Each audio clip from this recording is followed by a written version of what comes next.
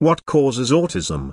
Autism spectrum disorders are characterized by impairments in communication and social interactions, as well as other cognitive and emotional issues.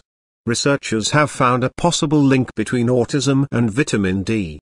Low levels of the vitamin D during pregnancy greatly increase the risk of a child having autism. A Chinese team looked at how prevalent autism was among 3-year-olds and compared that to how much vitamin D was present when they were born, using neonatal dried blood samples.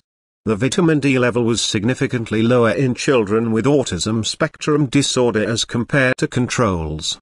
Based on the findings, the researchers said that children who had the lowest levels of vitamin D as infants had a 260% increased risk of developing autism, as compared to the babies who received vitamin D. The study is published in the Journal of Bone and Mineral Research, on the 27th of November 2017.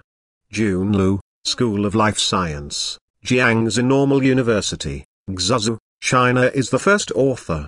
Neonatal vitamin D status is significantly associated with the risk of autism spectrum disorders and intellectual disability. The research has suggested that the root of the problem might be in the number of connections between the brain cells, which might overload and confuse the brain.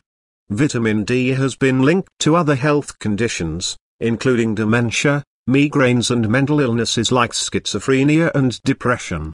Scientists have said that low levels of the vitamin could make symptoms of the mental illnesses worse.